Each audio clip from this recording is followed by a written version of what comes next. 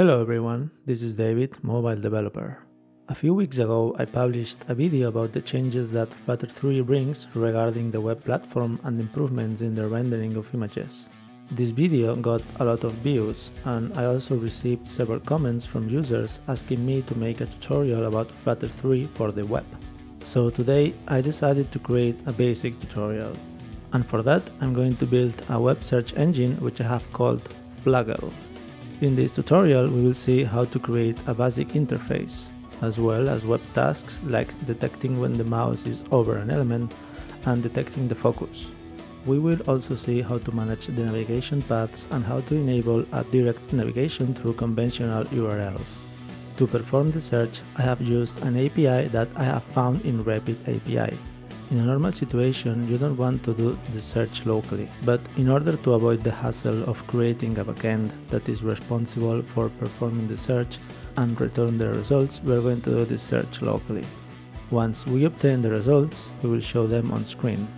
This screen has almost no design, and I have left it this way on purpose to avoid that this tutorial gets too long. Nevertheless, it should be enough to serve as a base if somebody wants to practice adding more things to it. Let's start with the tutorial.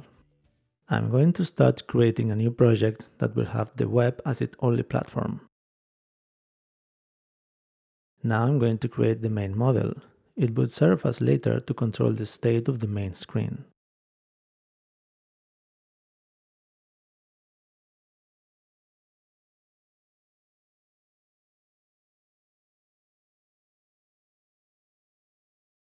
I'm going to create the main screen with a provisional text.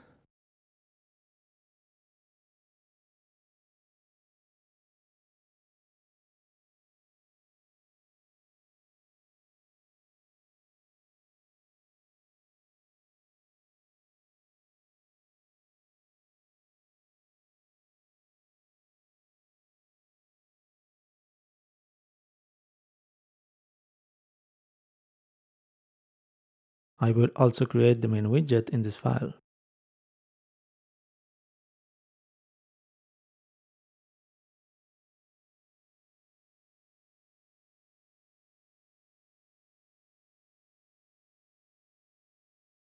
I'm going to delete everything that doesn't interest me from main.dart, and I'm going to run the application to see if everything is okay.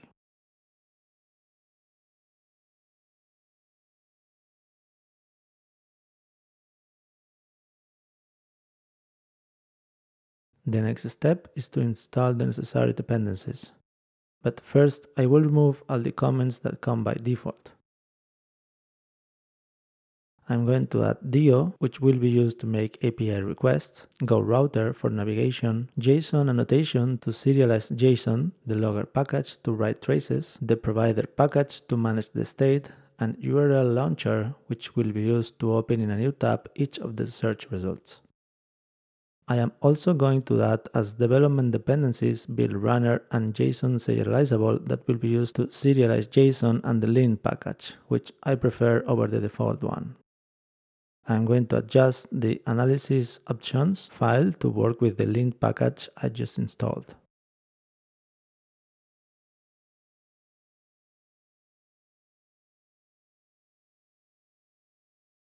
Now I'm going to apply the state management to main screen.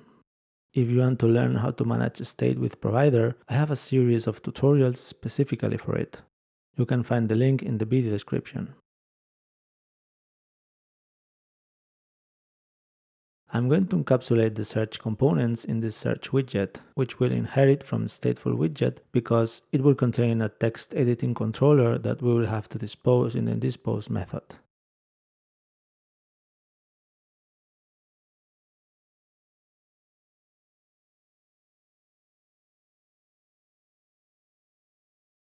Now, in the build method, I'm going to add a consumer that will listen for the state changes of main model, and inside it a column with each of the elements of this main screen.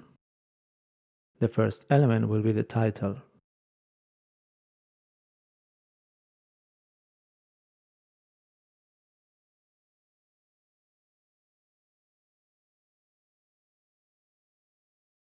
I am going to launch the application now and leave it to the side so that you can see the changes that I apply.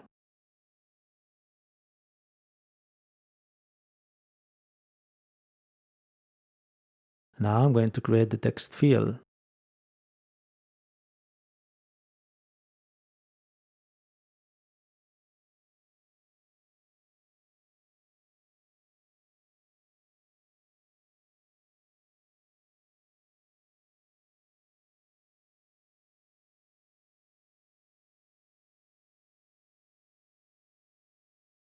Finally, I will add a button that will be used to execute the search.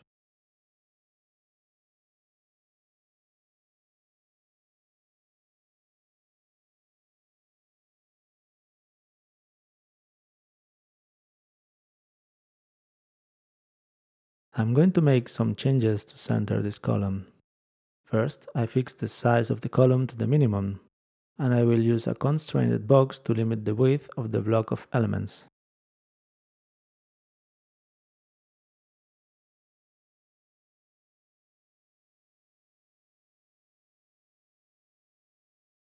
Now we have all the elements centered, no matter what the size of the window is. The next thing that I'm going to add is a button to be able to delete the typed text. But this button only has to appear if the field is not empty. I'm going to add the necessary variables in main model and make the following changes in the text form field.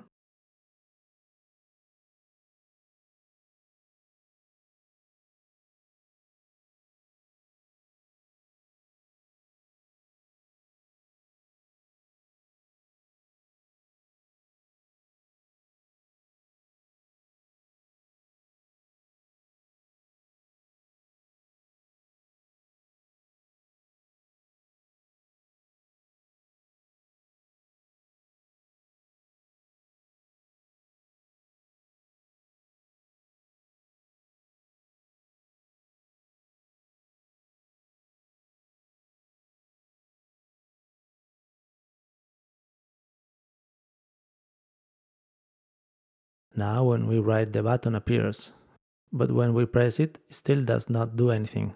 We have to empty the current search in its unpressed callback.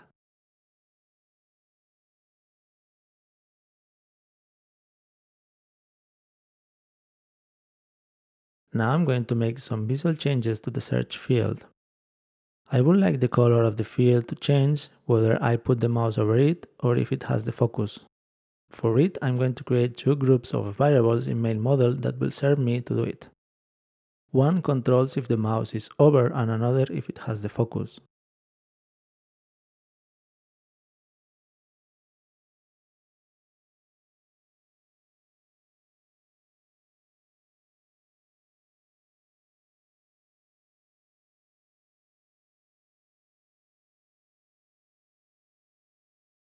I'm going to create this private method to know if the mouse is over or if it has the focus. I will use this method in a couple of places.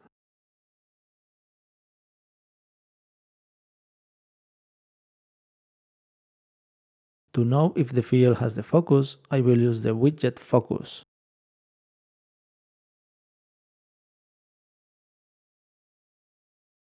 And to know if the mouse is over, I will use mouse region in the following way.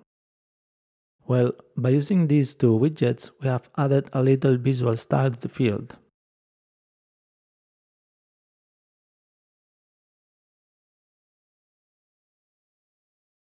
I'm going to create an empty method that I'll use later to execute the search, and I'm going to apply some visual changes to the button.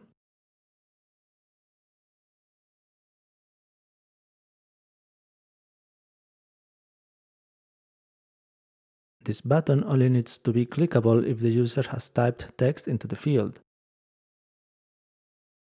Otherwise, it needs to be disabled.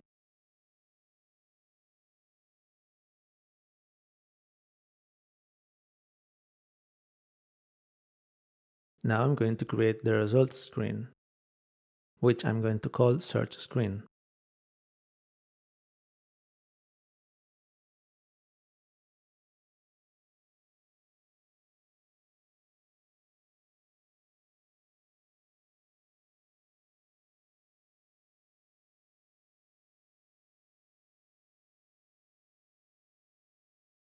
I'm going to leave it that way for now because I'm going to configure the routes using GoRouter first. I'm going to add this static variable that defines the path where this widget is located. And I'm also going to add another static variable to main screen for the same purpose. In this case, main screen will be at the root of the application. Now in the root widget app, we create an instance of GoRouter. In its routes property, I will create the list of routes, each of them materialized in an object of type GoRoute. In the path, we have to define the path to the route. In the case of main screen, it's simple, but for search screen, the path contains the search criteria. For this, we use the colon symbol that will serve as a path parameter.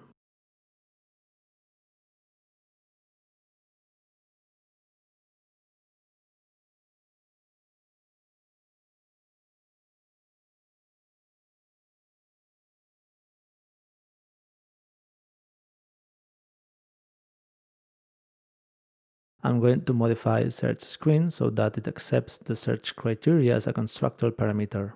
And then we can pass it to it like this.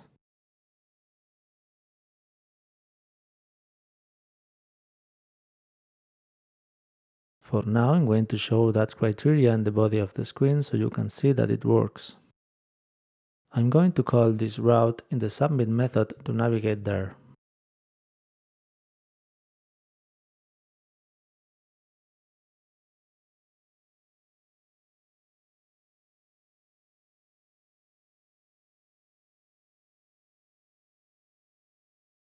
We're going to execute and test, but first I have to solve some errors that the console indicates.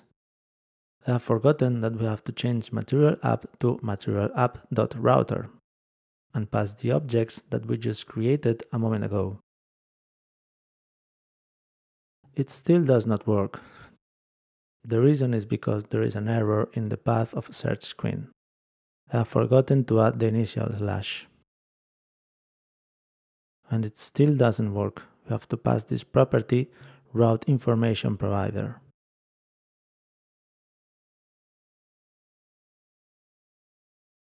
Now it works. If I write criteria, it takes me to the results page. Also, note that the criteria appear in the URL, so I can also change the criteria by typing directly in the URL or share it with someone. I'm going to make this change in main screen so I can search by pressing the Enter key.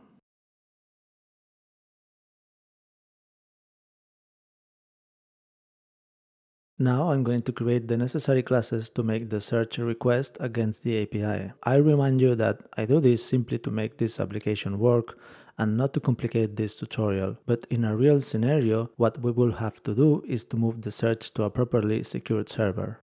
I'm going to apply the methodology that I have already applied in other tutorials.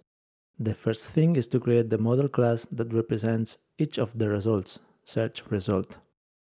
This contains a title, a description, and the link to the page.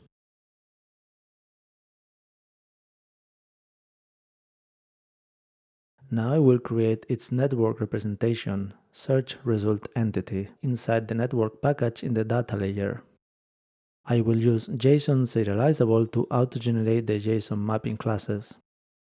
If you want to explore a bit more in depth how to do this kind of request, I have a specific tutorial on how to create a data layer. I'll leave you the link in the video description. As in that tutorial, I will explain you that I'm creating two different model classes, search result and search result entity, that virtually contain the same fields. This is because for me, it's very important the separation between the data layer models and the domain layer models. In the video that I mentioned, you can find more information about it. Now I will create the parse methods by running flutter puff add run build runner. Okay, here we have the auto-generated file. The next step is to create a mapping class to convert search result entity to search result.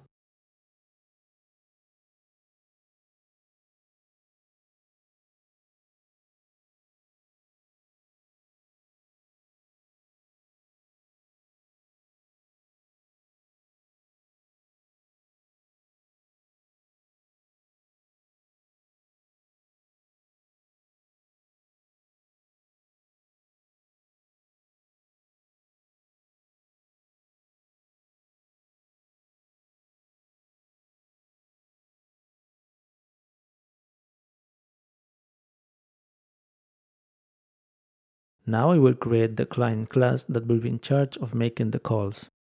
This class will receive the base URL of the API along with the private API key that we will have to use it.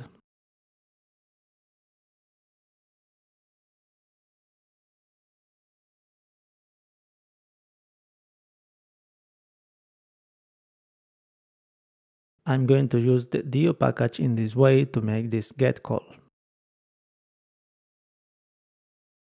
According to the documentation, we need to pass in the header these two parameters for it to work.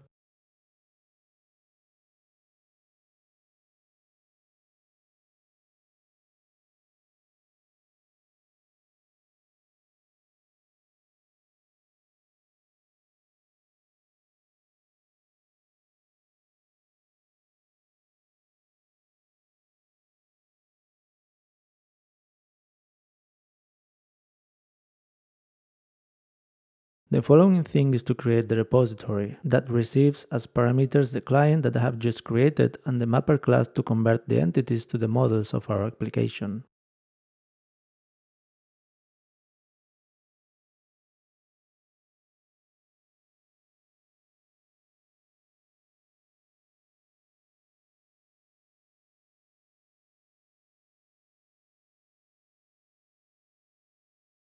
To be able to use all these classes, first I have to initialize the dependency injection with provider. For this, I'm going to declare this multi-provider, in which I will create the logger class to write traces on the search repository.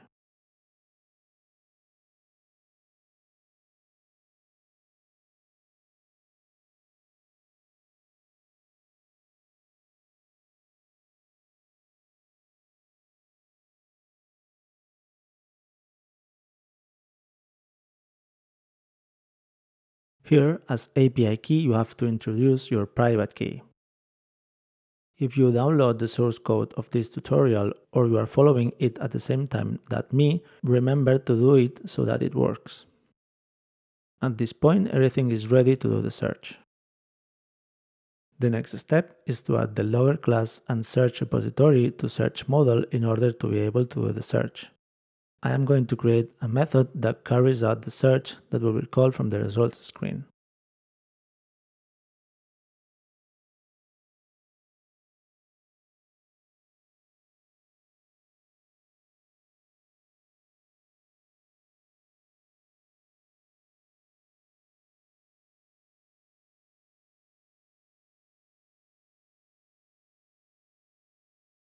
Now I will create a specific widget for the results. This widget receives a list of results. I'm going to make this part pretty simple since it's just creating views. Nothing special or specific in comparison of creating mobile applications.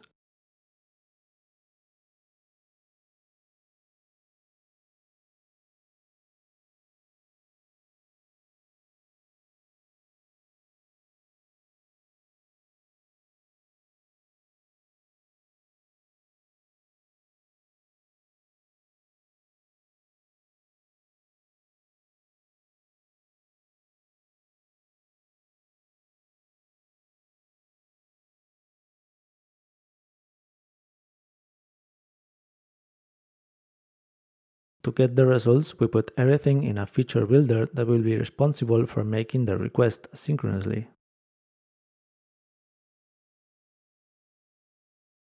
And meanwhile, we show a loading at the top of the browser.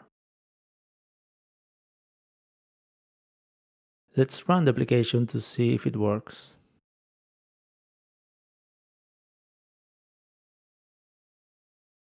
Yes, it seems to work as expected. I'm going to add some more data to the results screen, especially a text button that the user will be able to click and navigate to the desired search result.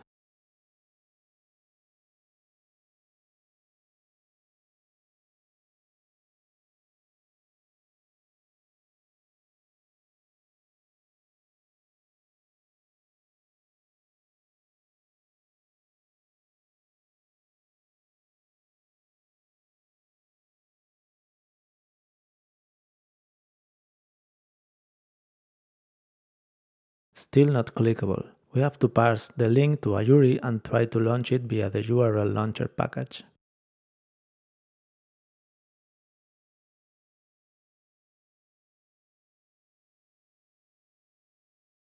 Everything is now working.